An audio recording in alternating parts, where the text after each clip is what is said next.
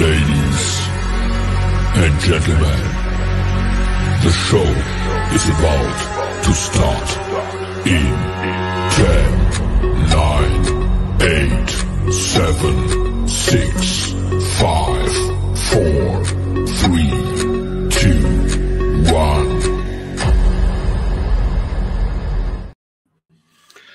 Hello, good evening and welcome to another edition of That Millwall podcast, an Easter Monday edition of That Millwall podcast, where we are going to be analysing and going over the abysmal, pathetic and downright unacceptable result today at Rotherham, where Millwall fell on the sword in a 2-1 defeat, bringing us back down into trouble, looking even further over our shoulder than we have in previous weeks. A few matters of business before we get started. You realise that I'm on my own. Poor Stephen's not very well today, so we wish him very well. And we'll be bringing on a guest today, Nick, who was at the game today, who will share his thoughts, and we'll get your questions in as well. So bear with me, ladies and gents. I will try and get to as many of your comments as possible, because I understand that this is a very, very angry chat from what I've been seeing so far. So without further ado, I'm going to bring Nick on and we'll get the conversation started. Nick, good evening, mate. How are you? All right, mate. You're right. Not too bad. Could be better. How was your Easter? It was going all right, to be honest with you, Jay. Yeah. Just disappointing, mate, to be honest with you. It is very disappointing, and this is the thing, that when we come off of, some pleasing results, a draw at home to West Brom, most of us, if not all of us, would have took that at the start of the weekend, looking at Rotherham as a win. But in typical Millwall fashion, we go to Rotherham and we lose, and that's been the case for a Millwall team a number of times in the past. A few of us, old school fans like yourself, we expected that kind of result, although we didn't expect it, if that makes sense. I just want to touch on, obviously, you was at the game today. Millwall, the stats speak quite a lot of volumes. We had more possession. We had 14 shots to Rotherham 6. Both teams had 5 shots on goal. We had 11 corners, but we didn't make the keeper made some good saves, but we had a couple of big chances, one-on-ones that we've got to be burying. And obviously you were behind the goal. What do you reckon? I just think we're not clinical enough, and we haven't been for a number of years, personally. It was an underwhelming performance. It lacked the passion that we needed. It reminded me of Wigan away last year. The team was already down. Yeah. But we can't be losing games like this. You got to look at the teams below us. QPR, they've had 3 points out of us. Sheffield Wednesday have had 3 points out of us. Rotherham have now had 3 points out of us. Yeah, it's a bad situation, and considering the results that today, I mean, you look at Blackburn, with their tough running, they went and stuck 5 past Sunderland in a resounding win. Birmingham go get a win against Preston. QPR beat Swansea. Stoke and Huddersfield battle out a draw. The only result that really went for us was that draw, and Sheffield Wednesday losing to Middlesbrough. But we're brought right back down into it now. Now, Harris made a number of changes today. Well, I say a number, he made 2. He brought Casper Denore back in, which a lot of people were calling for. Was it the right decision? How did you think that Casper played today in what he was asked to do in this sort of Harris-type football? I think Cass is a great player, mate.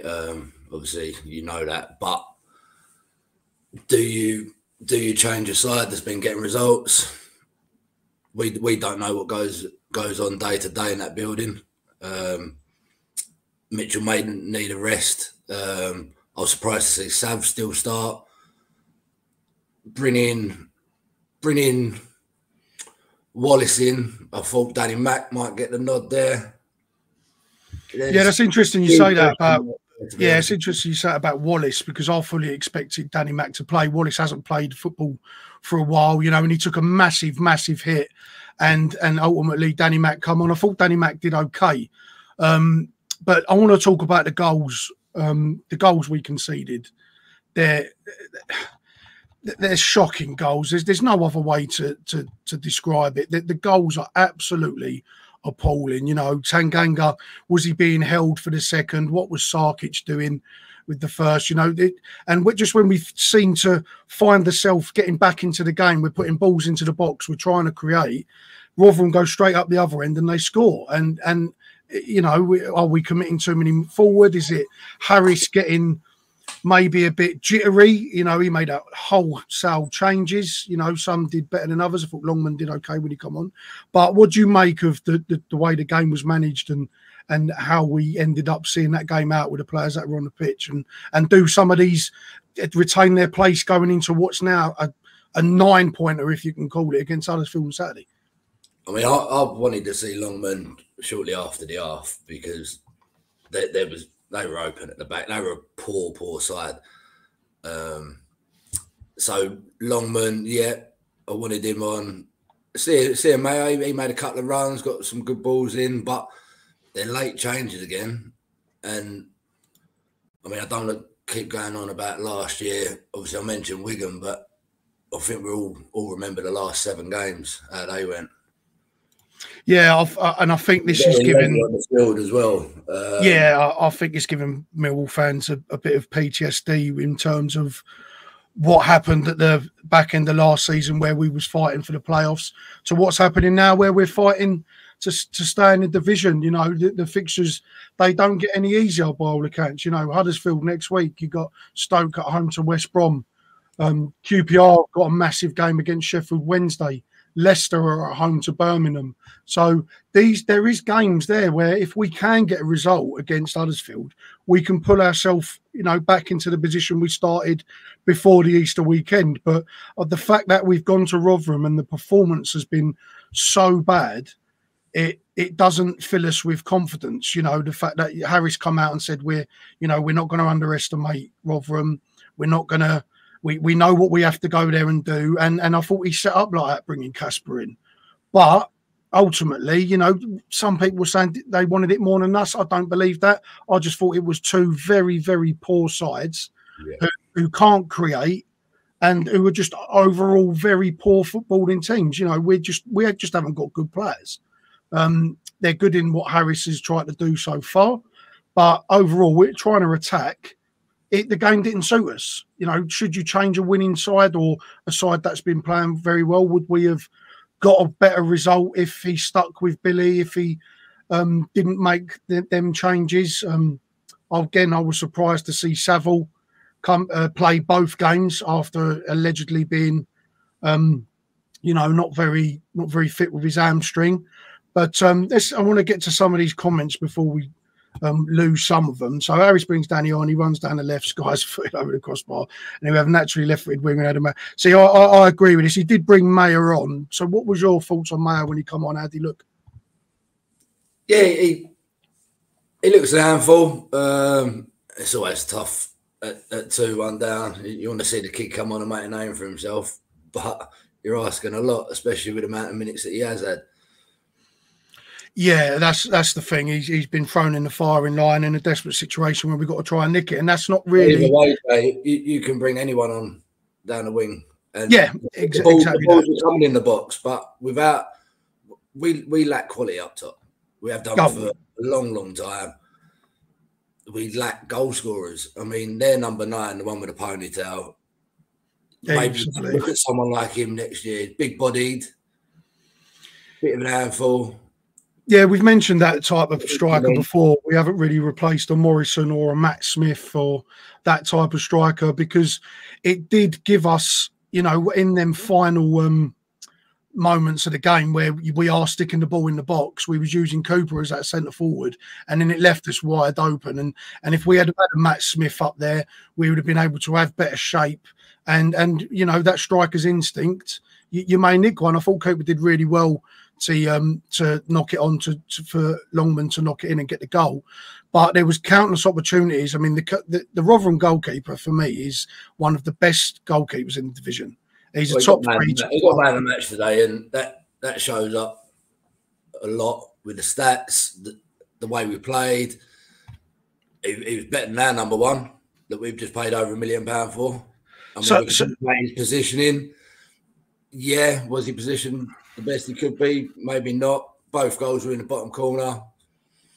But then I feel Tanganga's got to get closer to his man as well. I mean, yeah, it kind of looked like he was fouled. I don't know from your view, but it looked like he was slightly fouled. Again, he's got to do better. You know, it's a tough one because you're committing so many men forward, but you do have to be disciplined. And we've been used to being the very disciplined in how we're playing, and we haven't really gone after teams. I mean, we went after Rotherham late in the second half, but this is typical Millwall. We wait till we go behind or when the going gets tough before we start throwing the ball forward and start trying to commit. I thought the first half we was very, very slow.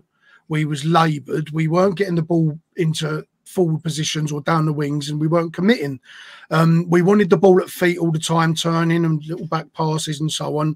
And we I think you said it to me earlier off air that we went down to Rotherham's level. Now, Rotherham's level is our level because we're down there. We're no better than Rotherham. You know, we've just managed to get ourselves in a bit of a better situation, but we haven't got a target man like Rotherham. We have, you know, they've got some good players. They're poorly managed, and and ultimately we've fallen on the sword to them yet again, as we have done with these bad sides. Millwall beat the top teams or perform well against the top teams, and we play poorly against the bottom teams. But the running in next week, we've got Huddersfield away from home, which is now a massive 6-pointer. What you hoping to see there? I ain't got a good feeling about going to Huddersfield. I can see us getting beat and then going to beat Leicester at home, to be honest with you. That is Millwall. We do seem to play at the opponent's game to their level. We will beat a side above us because they're more up for it. But then today happens, doesn't it? That's the thing, and like what Paul's saying here is that we did see it coming. You know, set plays were our only real avenue of attack today. We didn't really see any clear cut through balls, any grit in midfield to drive forward. I thought Kasper, after he shook the rust off, I thought Kasper started to get on the ball and started to try and dictate play. I felt we was looking for Kasper a little bit too much, to be honest with you, at the start. But that's, again, shaking the rust off, and he started to look a bit better. But at the end of the day, you can't go to Rotherham, batter them like we did with 14 shots on goal, you know, have 11 corner kicks and come away with what we come away with. You know, the performance was poor overall. The players knew they had to get something out of this game. And at one point, a draw wouldn't have even been the worst result. Looking at it, at one point I was saying, do you know what, if we can, when we scored, if we can hang on to this with the other results, we haven't really lost that much ground. And that's really poor that you have to sit there and say that when you're playing bottom of the league, who'd won 3 games all season before playing us, and their last win was on Boxing Day. Yeah, that games it's not acceptable. I don't care what way you want to dress it up. Today was not acceptable. The team's down. Whether it's today, whether it's midweek, their next game that they lose, they're down. We can't be giving up points against sides like that, especially when we're fighting for our lives. Well, this is it. You know, every game is a 6-point. Now, Connor says here that Huddersfield's a must-win game. I don't think Harry should be here next season. We've been found out, and there's no plan B. So the plan B that Harris allegedly may or may not have, we saw today. And that was lump it. Harris ball, hoof ball, if you like. And it didn't work because, as we said, we did not have the target man. And it was all up to Cooper. And we was getting it out wide, and there were some crosses coming in. Brooke put some crosses in. Mayer tried to put some crosses in. It was going out for corners. But we got no real sniper up front with the headers. We got no one sitting on the edge waiting for it to come out. It was all just hit and hope. And it looked really out of place, really reckless, really unorganised. And then Harris threw the kitchen sink. And again, you know, we just come unstuck. Rotherham go straight up the other end and stick it in the back of the net. David, as you said, you can't play Kasper and Saville, both lack pace. Kasper couldn't keep the ball and gave it away quite a few times in the first half. A Donkey's got more pace. I agree with what you're saying there. I think in the first half, he was very... I think the term I use, he was shaking the rust off. He hasn't played for a while. You know, he got a minute against West Brom. and he's probably being asked to do something a bit different.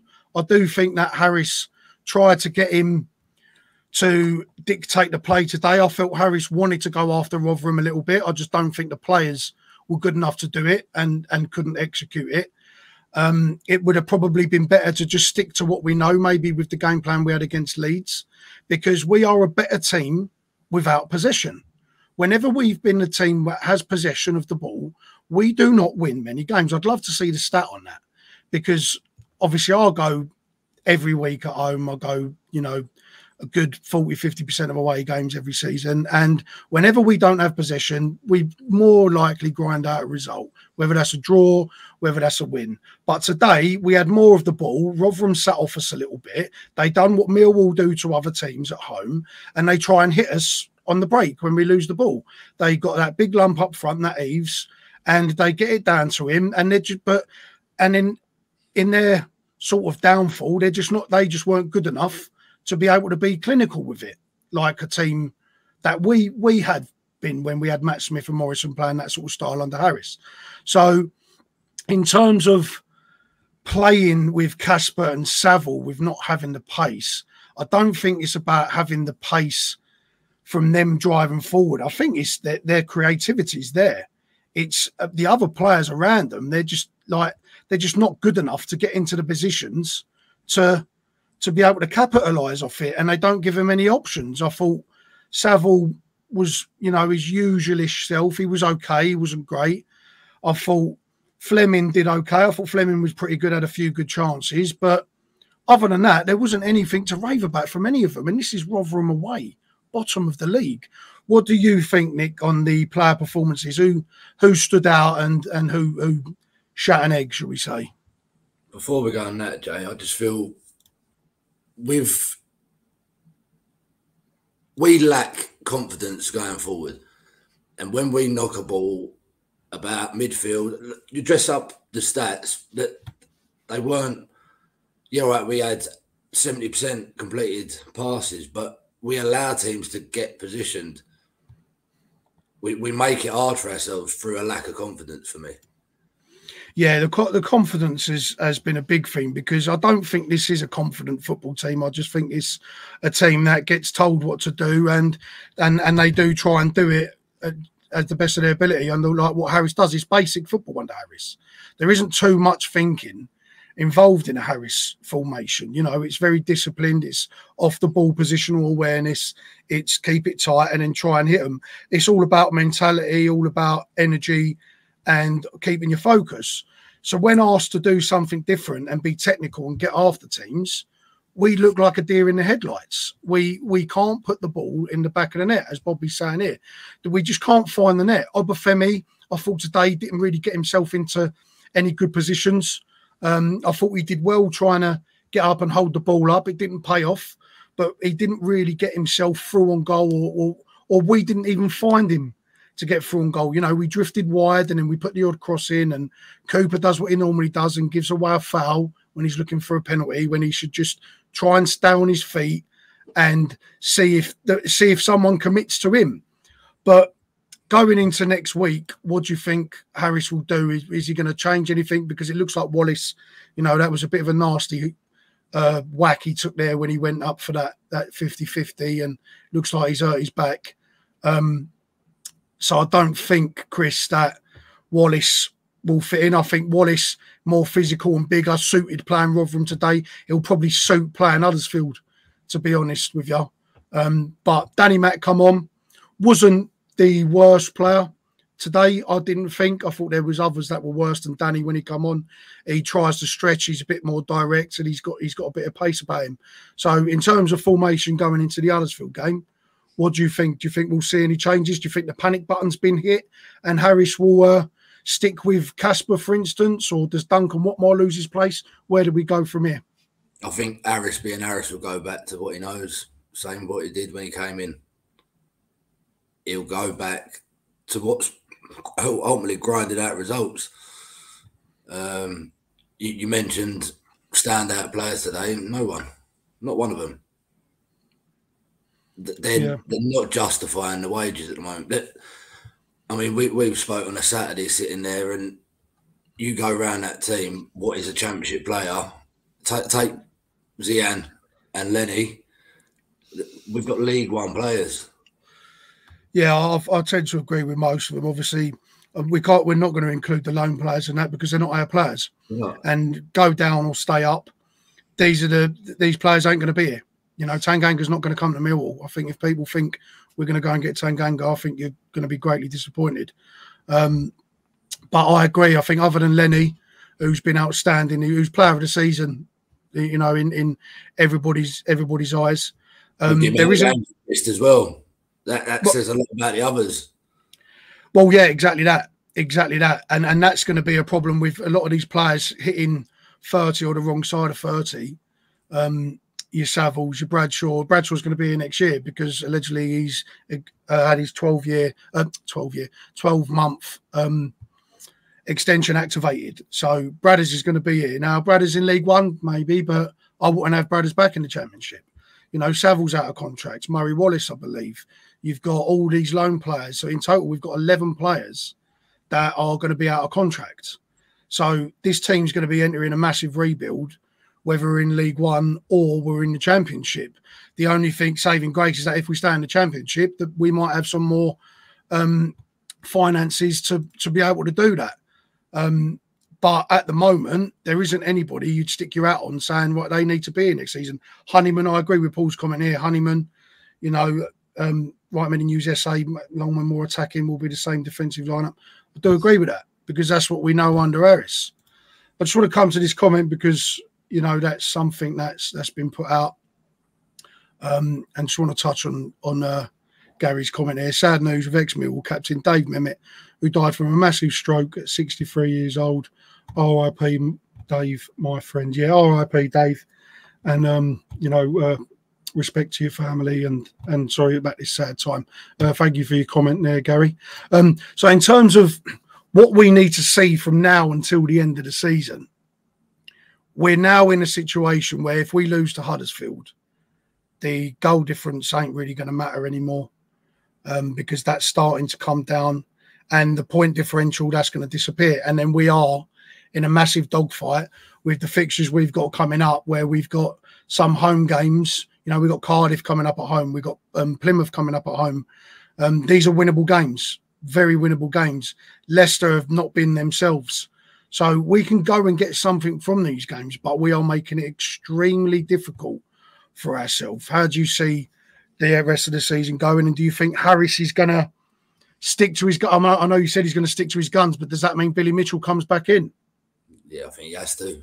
I think Billy gets a lot of stick, and sometimes I don't see how. He is a Millwall player. He works his socks off, and we've grinded results out. So why would you look to do something different now? I think I agree. I mean, I'm a Billy Mitchell fan. You know, the pod knows that, the viewers know that. I love Billy Mitchell. I think he can do a job that other people can't do. I think he's very much like what Jimmy Abdou was for Millwall. You know, not as loved and you know, not as good as Billy as Jimmy, but Jimmy wasn't the greatest player, but Jimmy would sit on someone for 90 minutes. You know, he'd pop up and nick a goal once in a blue moon, but he would work tirelessly and give 110% every single week. And I think Billy does that. Does Saville come out? I don't think he does, because I think Saville is Harris's go-to guy. You can see the relationship they have. They're always, you know, hugging at the end of games. They're always talking. Harris is a big George Saville fan, and George Saville loves Harris, and he plays very well in this formation. But is it going to be Casper that gets sacrificed? I do think it will. I do think it will, because Huddersfield are going to try and stretch us. They're at home, and we're going to have to try and shut them up a little bit. We ain't going to go toe-to-toe. So I think that, yeah, Billy will come back in. I think Danny Mack will start at left back. And I think Norton Cuffey gets a start as well. Someone that is better on the ball than Duncan Watmore, because let's face it, Duncan Watmore, he gets his head down, he runs, you know, and he's quite quick, but he's not a good football player. You know, he nicked a goal last week and he actually played very well, on Friday against West Brom. I thought he probably deserved his place in the squad today. Duncan Watmore and his performance should have scored 2 against West Brom, but ultimately he had a good game. But I think we still missed the target from 10 yards today. Well, this is the thing. This is another thing. He never covered himself in sugar today. So I think he'll drop out. That experiment's got to end now. He needs to get Norton Cuffy in there, who's been a good player this season when he's played out wide on that position. He's been a very good player.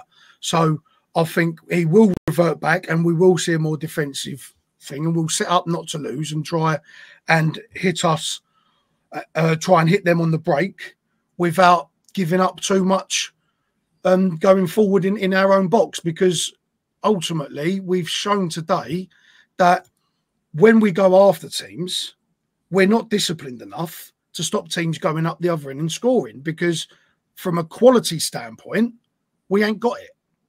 And that's the fact. And we can't stay up top because he sticks Cooper up there and expects Cooper to win everything or be that second striker.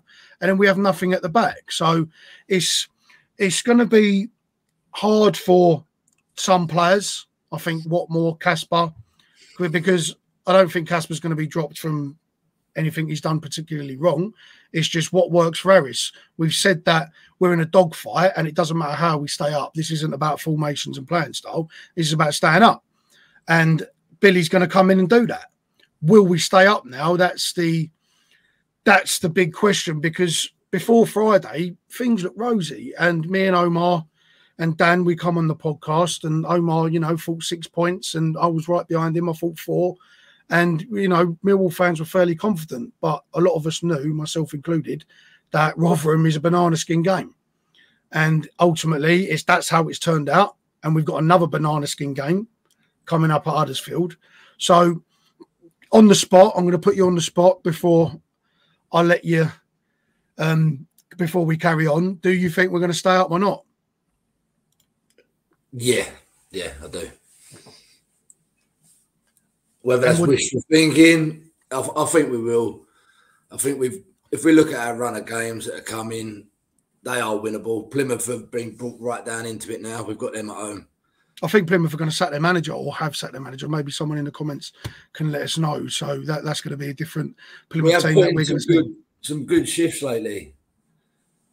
West Brom, I'm slightly disappointed that we didn't see that one out. I thought we played really well. I can see us playing well against Leicester, because we will play well against the bigger sides. I think we will have enough. But, I mean, we sat there in September, Jay, and said, right, what are the 3 worst sides than us? We knew we'd be in this position. It was evident. Well, this is the thing, isn't it, is that who are the 3 worst teams, 3 teams that are worse than us? And I can't really see 3 teams worse than us at the moment. Now, we've done really well under Harris to start his tenure back at the club with getting some major results. The Watford game, the Southampton game, the Birmingham game, they're big results under Harris. But then we lose to Leeds, albeit a good performance. We then draw at West Brom, a game we should have won. We just couldn't put them away. And then again, we lose again today to Rotherham. And I think the biggest problem is that while some of the performances are there, we still cannot put the ball in the back of the net. Mm-hmm. Now, are there 3 teams below us that have worse strikers than us? I don't think there is. I'd love that Adogi, whatever his name is, Ugby, that Sheffield Wednesday striker. I'd love him up top. Huddersfield have got some good play. Even Rotherham, that Eves, there's some players down below us that can score goals. Blackburn, Schmodix, top goal scorer in the Championship. Plymouth have got that Whittaker. They've got goal scorers that can help get them out of this situation that we're in.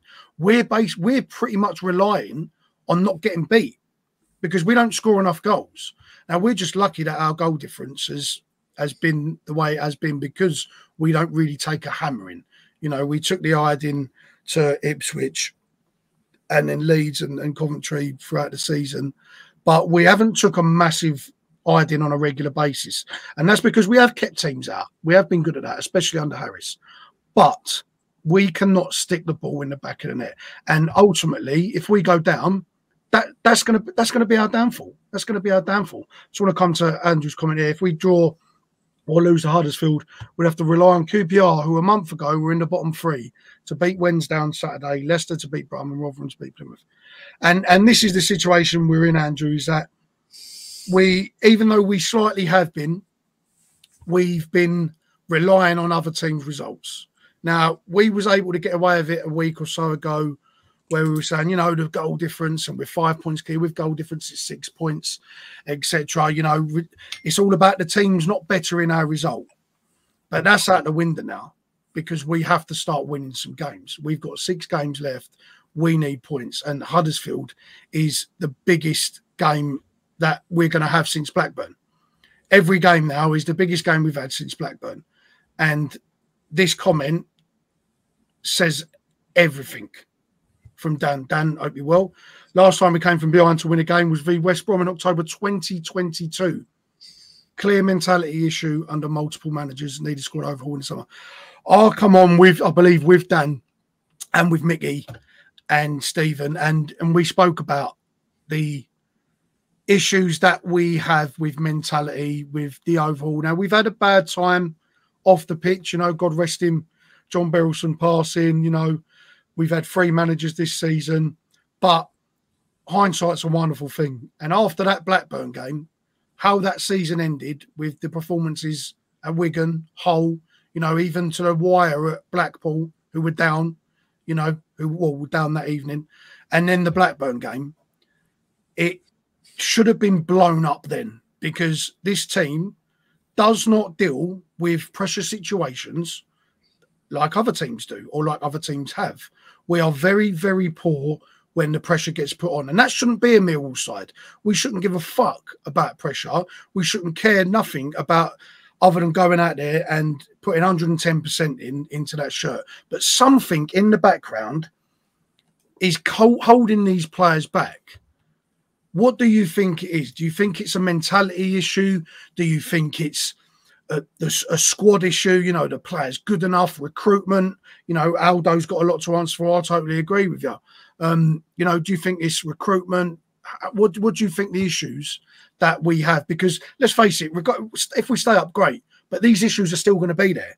So what do you think that what direction do you think the club need to go in, even if Harris is here or Harris isn't here?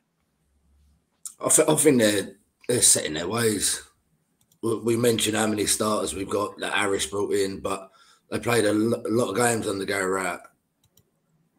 Yeah. They are set in their ways, and Joe came in, and whether he goes on to be a good coach or not, we'll find out. But can you teach an old dog new tricks? I think that's half the battle. Is a lot of these players, although, like, as Andrew's saying here, is that the finances, regardless if we stay up, we're not going to have the finances to replace the 10 players that we're going to lose in. That's a given, you know. So we've got to look to the youth, in my opinion. We've got to look at some of these youth players that are playing well. Alex Mitchell, you know, he comes back. That's, for me, is a Sean Hutchinson replacement. Should be starting next year. Maybe the jump might be a bit too big for him, but we need to start thinking ahead, or the board need to start thinking ahead, because this isn't a situation where we've got a squad for next season. We're losing most of the starting 11. Now, mentality aside, or issues aside, or issues with the board or with the management, you know, whether Harris is here or not, this needs a massive overhaul, because this is a team full of losers. The mentality's shot. None of them are good enough in the head. We might have some good individual players like Zian Fleming, like Casper Denore, like Ryan Leonard, but the overall team does not have the mentality needed to compete at the top end of this division. We've shown that. Last season was an anomaly. Yeah, before that, you know, we was creeping, pushing on the edge of the top 10, then pushing on the edge of the top 8, then the top 6. Gary Rowett got as much as he could out of this squad. Harris is going to get everything out of this squad before the end of the season. After this season, it's a free-for-all, because Harris isn't guaranteed to stay here, even though he's got 12 months left at the end of the season. So do you think Harris is the right man to take us forward? What do you think the squad's going to look like, and where do we go in replacing these players? Harris will never get sacked by this club. He will walk, in my opinion. I've heard a lot of ramblings that he goes upstairs, which I've got a lot of time for. I think it does start at the top. That's where the change needs to come. But we've got to get younger and faster. Yeah, I think that's been a massive talking point, is that this squad is aging. You know, some of the players who were the best players at the club are starting to show flaws majorly, you know, with their age and with the amount of games they're playing. Cooper's not been the same player. Murray Wallace has looked shot to bits. You know, Saville's getting on a bit. Still a great player, Saville. I love Saville, but, you know, he's getting on a bit. We haven't got any ready-made replacements for these players, especially in central midfield. You know, we've got Casper and Billy, but who's behind them? If Saville decides to move on or we don't renew or whatever, who's behind these players? What striker have we got behind Kevin Nisbet and Bradshaw, who both spend more time on the injury table than they do on the field? And goals are not something that we're missing with these players because they don't score goals. Bradshaw had one good year out of 6 years. He's done nothing other than that. He runs well and he means well and he gives everything, but we need strikers to score goals. What have we got out wide? Duncan Watmore, Ryan Longman. Like, these are not good. These are not good football players.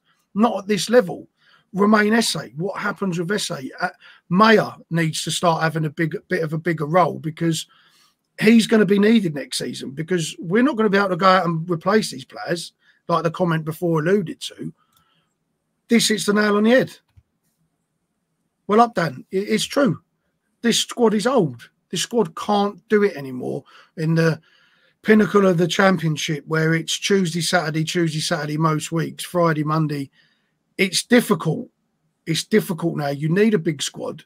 And for a club like Millwall, who doesn't have a big squad or the finances to have a big squad, we need to start looking at the youth. But what do we do when we have good youth players? They go. Isaac Alafi, we spoke about him on the previous pod, that there's a buyback clause to bring him back.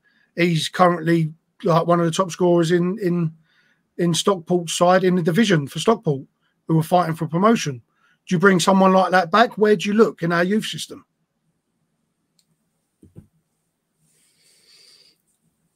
We've said it for years now. I mean, the 21s seem to be always doing well, but do we get the benefits? We don't, do we? That's the problem, and they you know, when some of them look really good, Man City come in and they give us a little £1 million pat on the back, and then they take him off and then they sell him for a fairly hefty profit.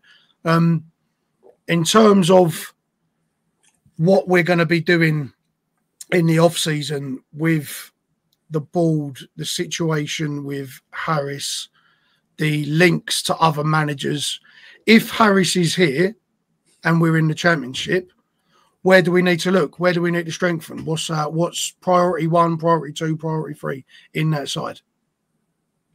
I think we need a centre half with pace straight off the bat. We probably need 2 strikers and finishers as well. But I mean, you could look at every position, Jay. I think they're all up for grabs. Zian in the 10 is our starter, isn't he? I mean, we've paid a lot of money for our goalkeeper, but I think every position is up for grabs, to be honest. So you say that about Zian Fleming he's the stud and probably the prized asset when it comes to recouping money, because Millwall don't recoup money for players. We just don't. We haven't made any money from player sales this season. So would you sell Zian Fleming, say you, for instance, I'm just going to throw a number up there. Say you get offered 5-6 million if we're still in the Championship for Zian Fleming. Do you take it?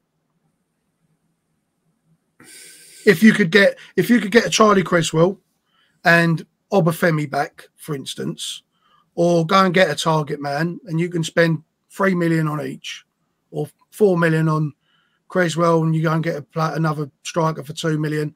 Do you do it? It's a tough one, that.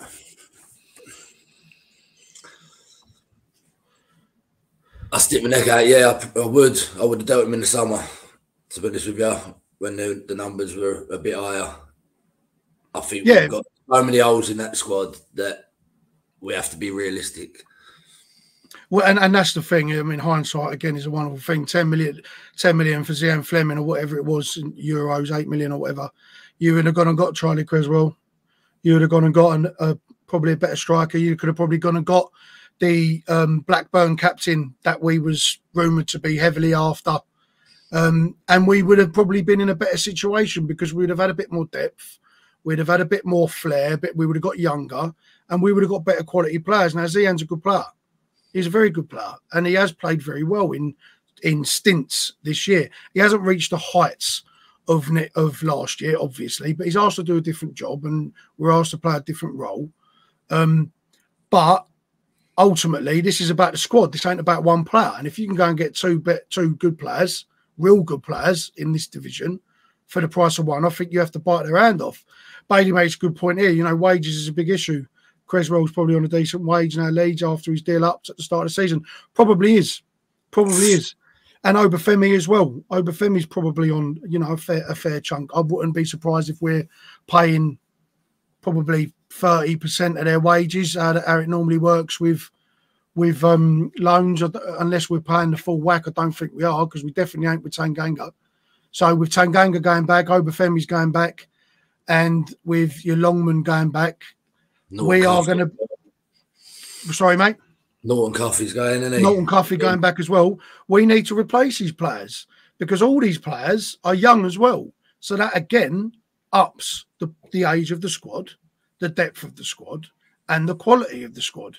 Now, I think we'd have more chance of getting Creswell in the summer because I don't think he's got a future at Leeds, especially if they go up. And Obafemi, if when Burnley come down, will we try and make a snippet of him? I'd like to go after Obafemi. I think he's a good player. I think he can be a good player for us. But then you've got Nisbet, you've got Bradshaw, and then you'll have Obafemi. Someone's going to miss out, and that's another wage.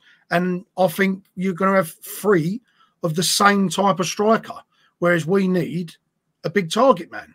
You know, if we would have signed Kiefer Moore when, you know, the deal was done, and he ultimately turned it down because they couldn't get their replacement in, or whatever the reason was, we wouldn't be in this situation, I don't think, because we would have had a plan B and we would have had different options. That's what it's about, having different options. We saw today the problem that without having that target man, it was on full display today, because we may get something out of that game with a target man. And that was clear today. Harry should look at that if he's the manager next season. He should look at that game today, or that back end of that second half, and say to himself, I need a target man. And if he doesn't, then he shouldn't be here. I'm a massive Harris fan, everybody. Harris is a legend. He keeps us up. He's got God status. But if he can't see what we're seeing and it doesn't change, we're going to find ourselves bang in trouble next season, which I think we will be. If we stay up, I think we're going to be in this situation again next season, because we can't replace these players. We haven't got the finances and we haven't got the squad depth. And like I said, we've got 11 players that won't be here if we don't renew some of them. So even if you was to renew these players, that does take away from the finances you're able to spend, because that goes on wages. And then we've still got a similar squad of a similar age, of a similar quality, that couldn't get it done last year when the chips were, you know, when it was crunch time, and are not getting it done this year for vast amounts of this year. We had a good December, and then we had a good month when Harris comes in, and now it's only 1 point from 3, and the holes, the leaks, the issues and the flaws are all starting to come out now, because the honeymoon period for Harris is over and he's got to change it. So do we beat Huddersfield? I honestly don't know. I honestly don't know. And if we don't beat Huddersfield, or at least, the very least, don't get a draw from the Huddersfield game and they beat us, I can see the mentality of last year, the mentality under Edwards, creeping back in. And I don't think even Harris would be able to save us. What do you think on that? Would you think we stay up?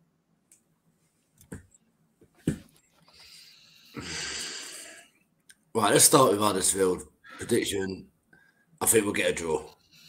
Would you be happy with a draw, Jay, at this point? Well, it depends on the other results, because you look at the other teams that are around us who've got to play. You know, you've got the likes of Stoke going at home to West Brom, Middlesbrough at home to Swansea, QPR, Sheffield Wednesday, Leicester at home to Birmingham, Cardiff at Hull. You know, you've got these are all games that can go in our favour. You know, so if we do beat Huddersfield, we're back. We could probably breathe a little bit easier again, because then that's one less game done. That's 5 games left where they need to make up 7 points. You know, do I think they can do that? No, I don't. But do I think that we will fuck it up? Yeah, I think we will, because that's the club that we are at the moment. That's the mentality that we've got about us, because then straight after the Huddersfield game, we got to come back home to the Den on Tuesday night and play Leicester. You know, it's a quick turnaround. And then you've got Sheffield Wednesday at home to Norwich. You got Preston at home to Huddersfield. Plymouth have got to play QPR. So as big as this Easter weekend was for our season, next weekend is now even bigger, because again, it's 2 matches in a very short space of time where teams have got to play each other around us and they've got harder fixtures, and we have got an opportunity to pull ourselves away. Will we do that? We might nick a result at home to Leicester if we lose to Huddersfield, but then we're just playing the yo-yo situation with our emotions and with our mentality that we have done all season. Now, the comments are going mad. You guys are just as angry as we are, and rightly so, because these players need to show more. Was it a mentality issue today? Do you think it was a mentality issue today where we just wasn't up for it, or we just couldn't go toe to toe with Rotherham? Or was it just a quality issue and a lack of having that target man and a lack of a plan B? I think they underestimated Rotherham, first and foremost. I think they're tired. I think we're seeing the same as last year. They are a tired football team. And for how well we played against West Brom, when you're having to defend in them long stints, it is tiring mentally and physically. And that was on show. They just didn't get going.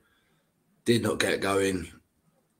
And I wish I knew the answer, because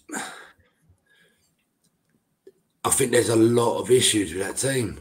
I really do.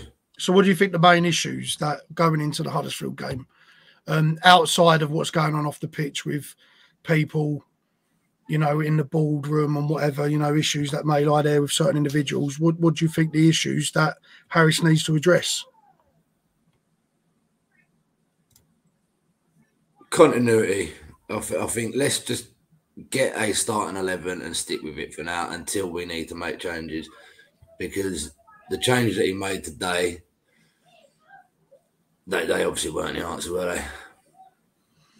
Yeah, and it's interesting because Kasper has fallen on the sword, not from a quality standpoint, but just from a fit standpoint, that he doesn't fit what Harris is trying to do. And I actually thought he wasn't a bad player today. I thought that we tried to force him on the ball and we tried to make everything go through Kasper at times in that game. And it just didn't work. I think, yeah, Billy's got to come back in for me. That would upset people, but Billy Mitchell has to come back into that team because he does the job that Harris wants him to do, and he does it better than, he does it better than everyone. And Harris has got more confidence, clearly, in Billy Mitchell, because we've lost our second game under Harris. All right, Leeds, I'm not going to paint that down because no one really expects us to beat Leeds. But losing to Rotherham, you have to start looking at within. You've got to start looking at the changes that need to be made. You know, Mayer got himself down that left-hand side comfortably against Rotherham. I think he would cause Huddersfield a lot of problems, and I think he should start. He should get a start. What have we got to lose? Because you're just going to stick Watmore up there again. Like, what does Watmore offer us? He doesn't offer nothing to this football club. He's a headless chicken. He runs and runs and runs and runs and runs. And all right, he nicked his goal, but he also missed this absolute sitter that could have won us the game. Watmore needs to not see the field again this season. Longman needs to not see the field again this season. All right, he got his goal, but he's not going to be here. He's not going to be here. It goes back to what we said weeks ago about players that are not going to be here. Do they care enough to play for the shirt in a situation that we're in? And I don't think they might look like they do sometimes, but I don't think overall they do. So get Mayer in the team, get Billy Mitchell back in the team. Brooke Norton-Cuffey's probably the only one because he's had overall a good season, Norton-Cuffey. So he's the only one that I would say out of the players that ain't going to be in next season that should probably come in. But then Honeyman has played very good. So if it's for me, I'll come to you after, but my formation for next week, I'd go with Sarkic. You know, I know a few people ain't going to like that, but I thought Sarkic has been pretty decent lately. You know, he's made some good saves and, you know, he's been a part of what has been a good defence under Harris. So I'll go with Sarkic, Lenny, Cooper, Tanganga, Danny McNamara, Mitchell, Saville, Mayer, Honeyman out wide, Fleming behind Obafemi. I don't think there is any other lineup because there isn't any other players fit enough to wear that shirt or good enough in the situation that we're in to warrant getting a start. So who you going with? Before I let you leave, I'm going to get your team selection and your prediction for next week. I'd stick by that, Jay. I'd have Billy back in, and I would like to see that Mayer on the wing just to give a few problems. But if you don't see him, if he's still a bit green, like I say, we don't see what goes in day out, then I'd probably see Longman on instead of Watmore. Okay, and your prediction, do we beat Huddersfield? I think 1-1. 1-1, and then obviously won't see you for the Tuesday game. I'll probably see you in person though at the Den. So what are you going with on Tuesday, the following Tuesday against Leicester? I think we'll draw that as well. You think draw that? So 2 points, and if results go out, and if results go our way, they could be 2 valuable points. But look, Nick, I want to thank you very much for your time for coming on. Appreciate that. It's been, it's not a very good conversation to have, but I appreciate your time, and I'll catch you down the Den, mate. Thank you very much for joining us. Hello, mate. Right, thanks to Nick for coming on. Look, it is a bit short notice for guests, but Nick was there today, and it was good to get his opinion. And he shares some of the exact same opinions that we all have, guys. Like, look, this is a mentality problem that's rotten through the club, and Harris is doing his best to do that. And we're going to spend the next sort of half hour or so going through your comments now while I'm running solo. So why did Harris play Honeyman on the wing today when he's fit so well for the gaffer in the middle of these past few games? I think he's the thing is Honeyman has played out wide under Harris most of the games that he's been in charge of, and Honeyman does a really good job there. I wanted to see Honeyman move into the middle with what we thought Saville was going to be injured. So I would like to see that, try and manoeuvre him in there in the middle. That could be a good thing because he's got the legs, he cares, he's a cruncher, and he can stretch the field, Honeyman. He's a real good player for us, but I think Honeyman will probably stay out on the wing because it's a settled position. The only position that really hasn't been settled under Harris has been that left-hand side. He's chopped and changed with Longman, Brooke Norton-Cuffey, Duncan Watmore and Mayer today. But we're running out of options now. It's going to have to be the same back four. We are strapped at the back. We cannot afford another injury at the back. For God rest us if we get another injury at the back, we're banging trouble because we're playing a right back at left back with the injuries that we've got now to our 2 left backs. Cooper's had a poor season. Thought he would give us more after he got his new contract. That's a really good point. That's a really good point because I, for one, was quite pleased that he signed his new contract. He has been a good servant for the club, a real good servant for the club. But he hasn't played very good this season. He hasn't got on the score sheet, which is unusual for Cooper. He's normally good for half a dozen each season. So, yeah, Cooper is one who needs to stare at himself in the mirror because he hasn't played very well. He's a different player without Sean Hutchinson. When Sean Hutchinson's in that side and he's the captain, Cooper feels a sense of relief, and Cooper is a much better defender. I think the captaincy really holds him back. I don't think he should be captain. I think it's too much for him. I think you need to give it to George Saville, who's a bit more feisty, who likes to get in the ref's ear, and just let Cooper concentrate on being a defender, because he isn't playing very good football at the moment, and he does need to hold his hands up for it because he's been very poor. Get Bobby in the box, Jay. Danny Mack should have started today. I totally agree with you. This is an interesting point, because I think he is as well, Alex. I think Longman is a Harris type player. The thing with Longman and the thing with the club situation with the finances is that versatility is going to be ever more so important when it comes to recruitment, because we haven't got millions to spend on players. Someone like Longman, who has played forward, maybe not very well, but has played out on the left, can play wing back, can play wide right, can play in the cam. I think you get some versatility from Longman that covers a few positions, and you'd probably get him at a snippet the way Hull were going. You know, they've spent a lot of money, Hull, and if they don't go up, then I think Rossini's job could be in danger because their expectations are so high. I think he would be a Harris type signing. I hope he isn't, because you only hinder Adam Meyer, because I think he's predominantly a left-sided player. So yeah, I wouldn't like him to come back, to be honest. But you know, don't wish him any harm or any bad juju. John Pruden thinking Harris might bring Hutch in for Tango, as Cooper plays much better of a skip. He does, as we just said. I don't think Tango gets dropped, because I think Tango he's a brilliant defender. Didn't have his best game today, but who did? You know, but he can also play right back. So the option is there, you know. We're lucky that Lenny has been able to stay fit. That's been a mantra of his downfall over the last recent years, and even up this season. I think that one more injury to the back line, hopefully Hutchinson can come back soon enough to give us that option, but we are getting very, very thin. But yeah, I agree. I think Hutchinson at some point, you need leadership. You need leadership in this team, especially at the back. Now, for Tanganga's quality, I don't think he's a leader, and Cooper certainly isn't. So maybe that is a call that gets made, or maybe Cooper gets dropped and Hutchinson comes in alongside Tanganga. Why not? Because it can't do any harm at this point. Huddersfield, a big physical side. We've got to match that and beat them at football. And this is why I was quite a little bit down on the whole Murray Wallace getting injured, because Murray Wallace has been a good servant. Murray Wallace has been a good player. You know, his legs have gone, that's for nothing, but he's physical.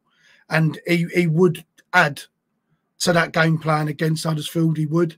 I think Danny Mack might struggle a little bit, but then Danny Mack's pace does help make up for it, because they do like to stretch it, Huddersfield. They do like to burst down the wing and whip it in. So, you know, it's Danny Mack whether we like it or not, because there is no one else.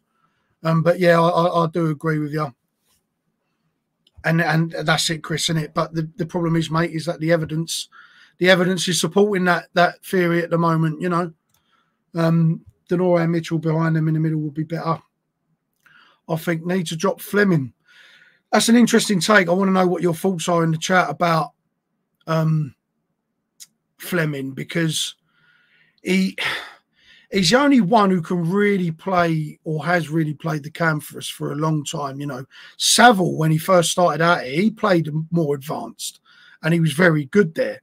But that midfield three, that's an interesting take, because we don't really get forward enough. The only problem I see with that, Connor, is that if we do sit them three behind, what one of them sits further ahead, and how do we link the play with the forward men? Because they're all naturally deeper line midfield players.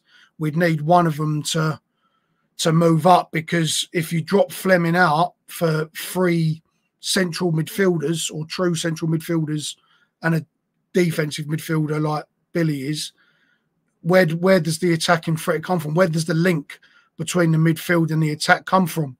If you're going to drop Fleming, you probably need to sit someone like an SA in there. Will he play under Harris? Or probably not as much, but SA is probably the only one. And Marku, if fit, you could see sitting there, who's got the pace. But then I want to see Marku as a striker. So I think we're sacrificing Fleming to just create another problem if we do that, to be honest with you. Yeah, agree with you. Look, I think Danny was dropped because the options were there. Andrew, sorry. The options were there for Danny to be dropped. I think if you drop that Tango, there isn't really another option there unless Hutch. I don't think Hutchison is fit enough to start games at the moment.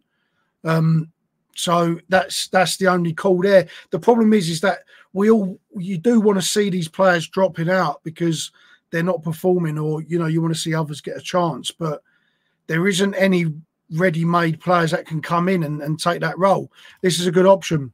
Honeyman in the 10. Yeah, I agree with you, Peter. That's a name that hasn't been touted in the 10. Why not? And then you could see Brooke Norton, Cuffy and Meyer go out wide. That's a good option. We could see that. What about using Fleming as a striker? Any thoughts on that, using Fleming as the centre forward? Because he's clearly the only one in this team that's got goals in him. So what about that, dropping him into the centre forward position where he can drop back and link play and it can be spread wide as a false 9, for instance? I want to know people's thoughts on that. Yeah, agree with you, Chris. Agree with you. That is an option that hasn't been discussed much. So it could be an option. Will Harris do it? I don't think he will. I don't think he will do that.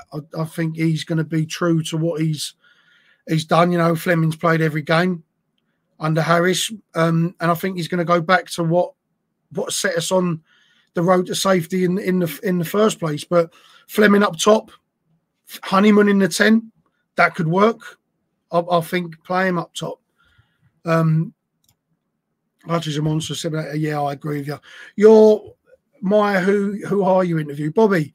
Drop the pod a DM on Twitter or in the community chats that we've got, mate, if you're part of the community chats.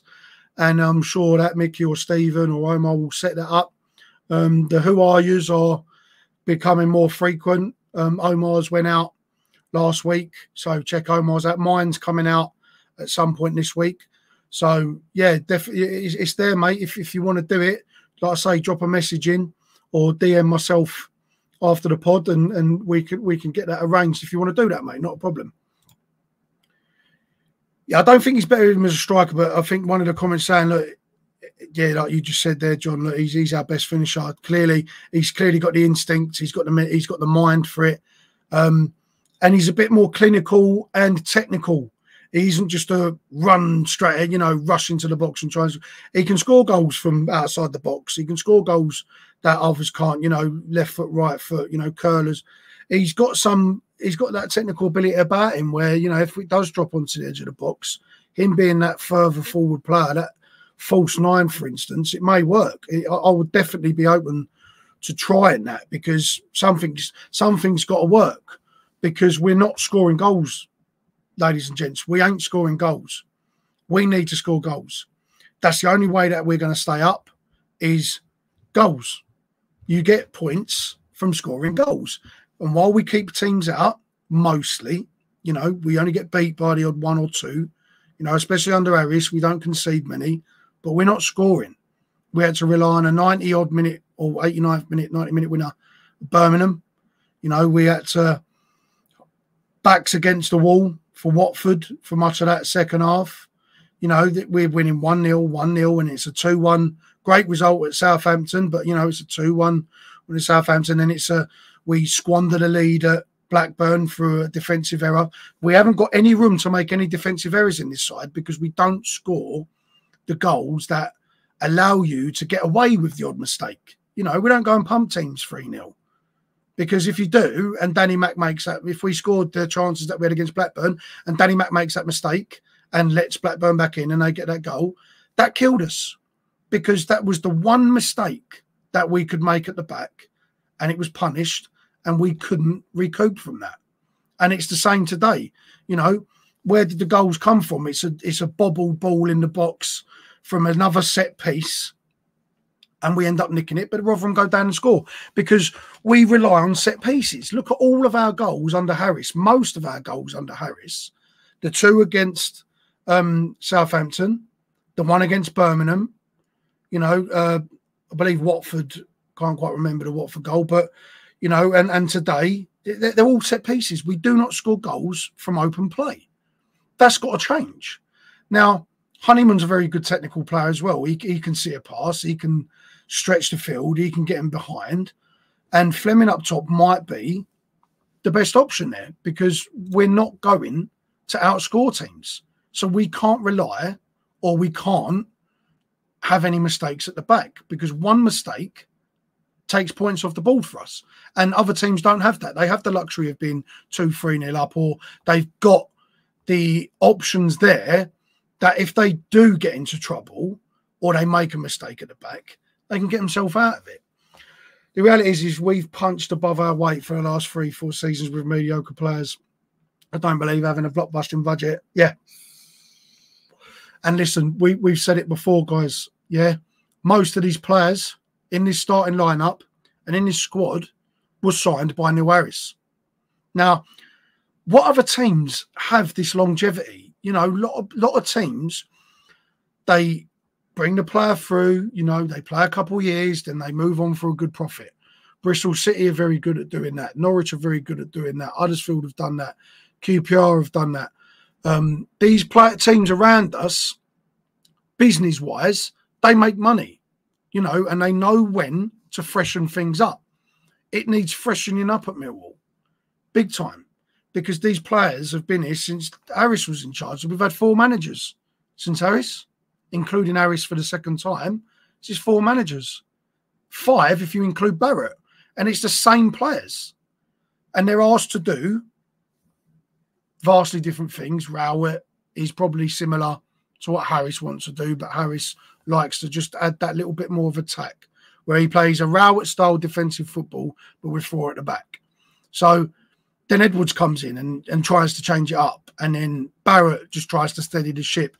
These players aren't good enough. They're not good enough. There's some quality there, but that ship has sailed. It's ran its course, and we're holding on to players that year too late. Blackburn game, after that game, we should have gutted the squad. We should have done, because we should have saw the signs that we could push on next season. Dan Riggs put the comment up earlier. It's the oldest squad in the Championship. It is. It's the oldest squad in the Championship that has only come from behind to win a game. The last time we did that, as Dan put up, was in 2022. This is not sustainable. Now, the football under Harris isn't sustainable, but it might keep us up. But we need to have a serious overhaul.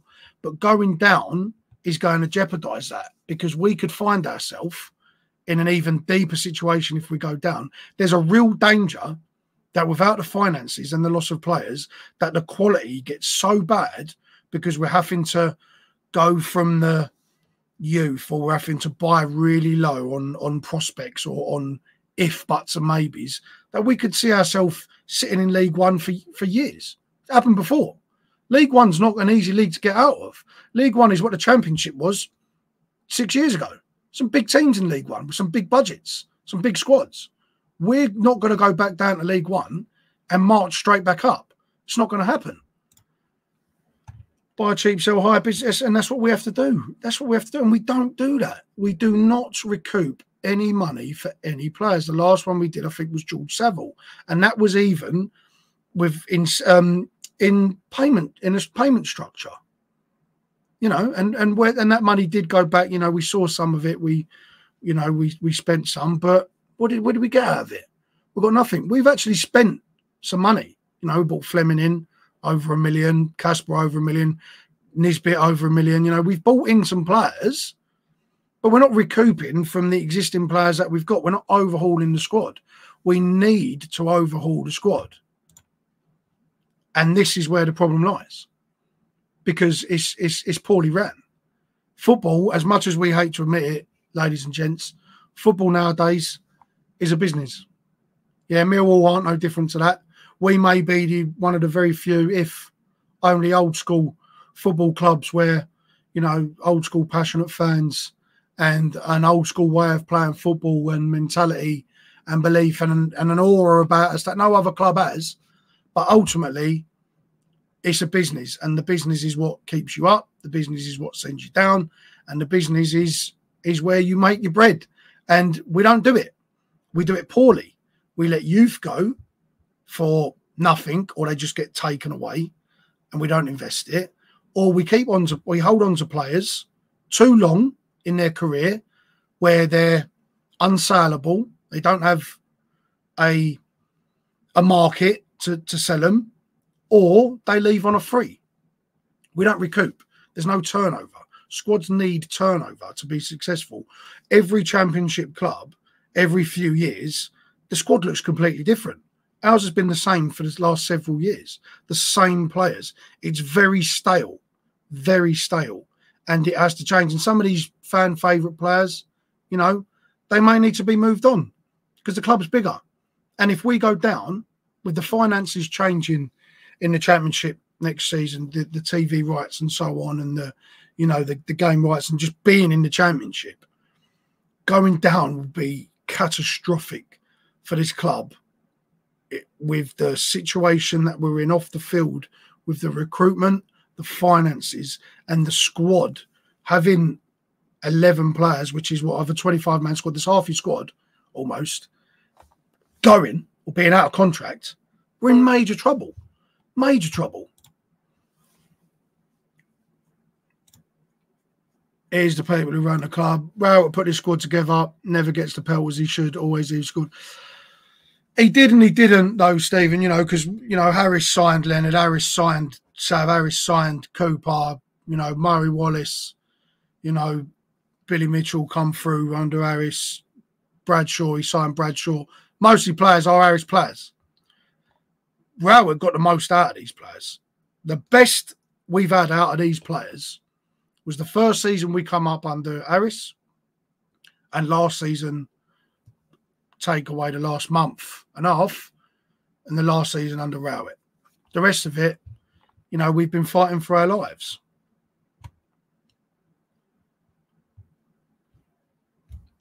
Don't think he's committed as his dad was, and it could hurt us in the summer if it doesn't bring Harris back to the transfer market. I think that he's done really well, James Berylson, to steady the ship, in what's a terrible situation for his family. How much does he want to do it?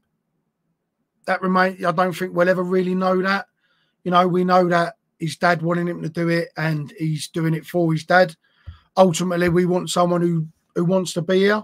I think he does. I think he gets it. I think he gets us. He was the one who decided to bring Harris back, apparently. He's the one who made the phone call to Harris to say, would you come back? So, and he was at the Den on Friday. So I've got no problems with James Berylson. I think he needs to just learn a bit more. Needs to not let others around him run the club. I think that's where the problem is lying off the field, that others are running the club. And James Berylson's the man who signs off, but he's ultimately told by your people in the board, the usual names that we've mentioned. I think they're the ones running the club.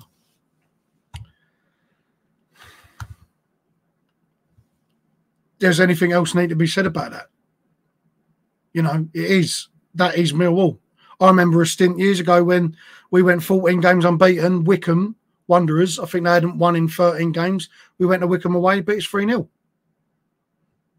QPR, but then we go and beat Southampton and Watford, and, good display against West Brom and give a good account of ourselves at Leeds. It's always been the Millwall way, is we play well against the big teams because the crowd's up for it and the atmosphere's there and the players see this big team. We've had it with the FA Cup runs, Leicester, Watford, all coming down to the Den, Everton. We're going to beat Blackburn, who were flying at the time, Aston Villa. They come down to the Den and they struggle because this is an horrible place to come and play football down the Den. Always has been. Hasn't been this year, though. It's been an easy ride. But it is very Millwall. And we said it on the pod the other night that this is on the table. This isn't off. This isn't something that we're not expecting. We should be beating Rotherham, but if we lose that game, Don't say it weren't expected or that's caught you with a sucker punch, because that's Millwall. That's Millwall all over. It's put us in a bad situation, a very, very bad situation, because now that mentality is coming back to bite us in the arse. Stevie Wonder can see that Cavan and Aldo are playing football club with JB Jr. Cav himself said at the forum, James hasn't got a clue how to run a club. And he said that in front of all of us. And I think we spoke about that when I met up with you on Friday, Dan, didn't we? That's shocking that gets outed at a forum in front of fans. And that speaks volumes to why we're in the situation that we're in. Because if John Berylson's still in charge, I don't think we see that. I don't think we see that. You know, would Edwards have been hired if John, God rest him, was still here? Maybe not. Maybe not, because it was Aldo that reached out to Edwards. It really, you know, it was Aldo who reached out to him. How much freedom has he got? That guy should not be here. The guy, well, I think Mickey put it up, our said scout or him, whatever, was a postman. And how thick is his black book? You need a black book in that role that he's in. You need a black book of contacts of people you can go after for loans, tap up about contracts. You know, you need to know agents. Who is he? What bread has he earned? He went to Stoke and completely fucked that up. Why he come back, why we thought that was a good idea, I don't know. But he's part of the problem, without a shadow of a doubt. Massive, massive part of the problem. I'll come to this one first. Who do you want to see come in the summer, given that most of the players are out of contracts on their leave? And this is something that we could talk about all night, Connor. We really could, because with the players that are leaving, who is out there? You know, we've got some ready-made replacements, but that takes away from the squad depth. You know, you've got Mayer, can replace Longman. We haven't got anyone on that right-hand side at all. No one at all. Up front, you know, Bradders and Nisbet are going to be here, so I think we need to get a target man. Tanganga's going to go back. Mitchell should come in and hopefully take that spot, because I don't think Hutch might get a contract just for, you know, service and to be a leader in the locker room as a backup if needed. But ultimately, it depends who leaves and who gets renewed. And this is the problem, is that the club's got so much to do in the off season that the focus isn't going to be on football or tactics or the manager very much, because the club have got so much to sort out before we can even think of fielding a team. They need to get one first. So that's obviously going to set us back. I'd like to see, if I'm looking at individuals, I'd like to see Brooke Norton-Cuffy maybe come back on loan. I don't think he's going to obviously go anywhere near the Arsenal team. I'd like to see if we can snip him back up, because I think there's a player there. I think there's been a good player there for us this season. I'd like to see us make a run at Cresswell again. I think he wants to come and play for the club. I think we want him. You know, we went after him, offered a deal for him that Leeds ultimately rejected because they wanted 4 million, I believe it was. But I would go after Cresswell again, definitely. We need a left back. Malachi, he's been on loan at Sutton. Maybe the step up to the Championship starting is probably going to be too much. I think we got Joe Bryan on the book still, but we need a left back. And we need another central midfielder. Desperate for a central midfielder and then a right-sided winger. But these are all before the players out of contract and the loanee players go back. These are players that we need to be looking at to add to the squad, not replace players with. We need to be adding, you know, because we haven't got the depth. So these are the players that I'm mentioning, or the positions that I'm mentioning, are just going to fill the holes that are going to be left from players leaving. And that ain't good. That's not going to be good enough, because we won't have any depth behind them. So this is going to be a really busy off-season. We're going to see a lot of movement. Ultimately, I think a lot of the players are going to be retained that are out of contract, purely because it's cheaper. And, you know, it's going to be financially easier for the club to do that. So I think Sav will be back. Bradshaw's already back. And a few of the others. Lenny, I think, gets offered a new deal as well. Maybe Hutch. I think Bart gets let go. I think Bart's done. But yeah, this is, you know, before we start talking about adding, we need to actually get enough players in first. So yeah, it's going to be real busy. Yeah, big time. Totally agree with you, John. MacArthur's doing a fantastic job. Fantastic job. Harris should be put in that role. He's respected. People know him. People love him. You know, he gets the club. Yeah, I would quite happily see Harris upstairs without a doubt. Erling Foden and De Bruyne. Yeah, I'd love that. 50. They can have 50 quid and all you can eat at the pie mash shop at half time. I was really hoping that Harris took over. We would have said to Kavanagh that he doesn't want Aldo and that himself will buy the players he did. Yeah. No, I don't think Aldo wanted someone like Harris back because Harris overrides him. And Aldo is self-centered, you know, narcissistic. It's all about Aldo. He approached Edwards. It's Aldo's way. He didn't go after Harris. It was Belson that did. Harris overrides and has more in the bank than Aldo. So yeah, it won't be. That's already at loggerheads without a doubt.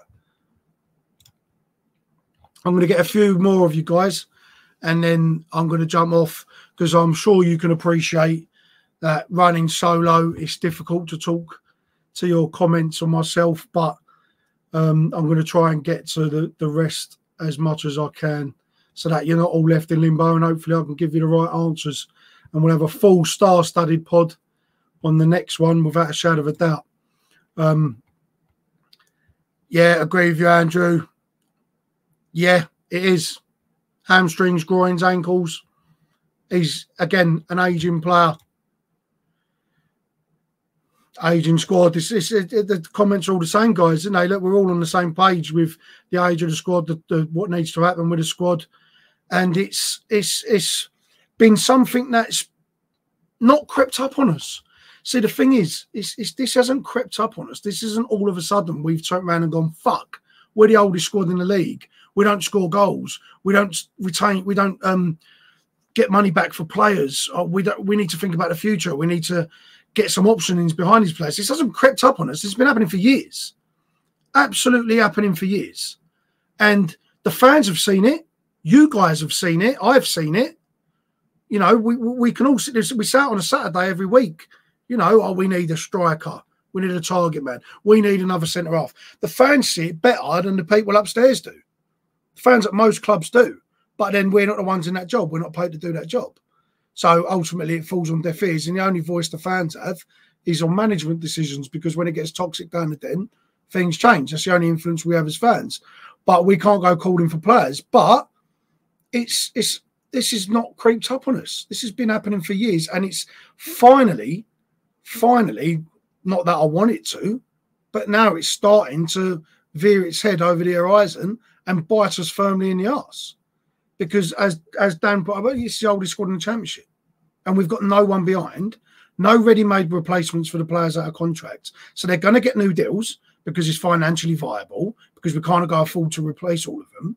So we're going to have the same situation next season, whether we're in League One or in the Championship. And this is a massive problem that we have.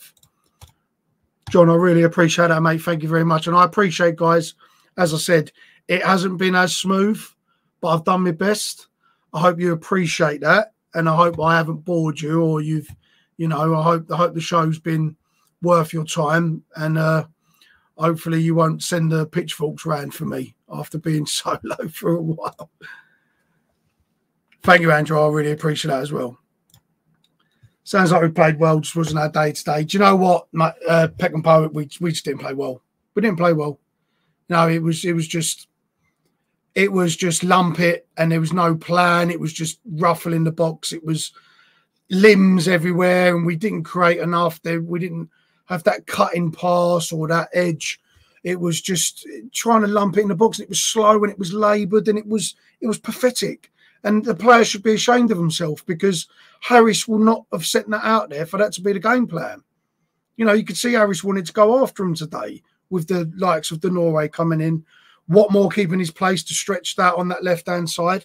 You could see that Harris put the players in to maybe have a go at Rotherham. Not a full go, don't get me wrong, but having Casper in there, you can get after him a little bit, and it didn't work out.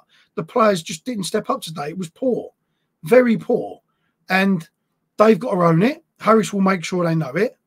And it may turn out to be a blessing in disguise because we go to Huddersfield, which is an even bigger game. If we would have won today comfortably, you'd look at Huddersfield as the banana skin. Now Huddersfield isn't the banana skin. Huddersfield is the we can't fuck this up. That we can't fuck this up game was today. That's gone now. That trump card has been played. Phone a friend, ask the audience. Gone. Ain't got them no more. It's the £1 million question. There's nothing else. All chips are in. Huddersfield is now the biggest game of the season.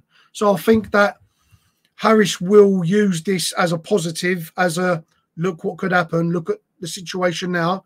This is what happens when you don't perform. I think Harris will be good at doing that as well because, like I say, to find any positives from the performances, you ain't going to find. You may find a positive in the situation where Harris can use it to our advantage to make sure it doesn't happen again. That's the only positive. Appreciate that, guys. Thank you very much. I've worked with Jay for a pay. Well done, mate. Nice one, Dan. Dan, it was a pleasure as well to link up with you Friday, mate. We will definitely do more of that. Enjoyed having a beer with you, mate, 100%. So, yeah, I appreciate all your kind comments as well, guys. Thank you so much. Again, Mick owes me an holiday. So Mickey's, if he's watching, Mickey, you're in trouble, mate. Because Mickey actually goes on holiday in the morning. So, Mickey, if you've got a spare seat, mate, you better come round and pick me up. By all accounts. So, listen, guys, I appreciate your time. Appreciate Nick for coming on at short notice as well. We just got back from Rotherham to share his thoughts on the game. And I appreciate all your input and chat. And again, some matters of business, just like, share, subscribe to the channel. It does everyone and the pod a mass favour and keeps the content coming. And we'll be back with a live, the pre-record for my Who Are You should go out this week. And then we'll be back with a preview of the Huddersfield game on Friday as per usual. But if anybody's got any questions, or Bobby, you said about the Who Are You, again, drop us a DM and we can get that sorted out for you. But look, everybody, thank you for your time tonight. Appreciate it. Hope you all had a good Easter, bar the football. And hope you get back to work and no one's too worse for wear. But yeah, enjoy the rest of your evening and I'll see you on the next one. Thanks, guys. Oh, giddy up and get away. Oh, we're going Millwall and we're going today. Here we go. Rocking all over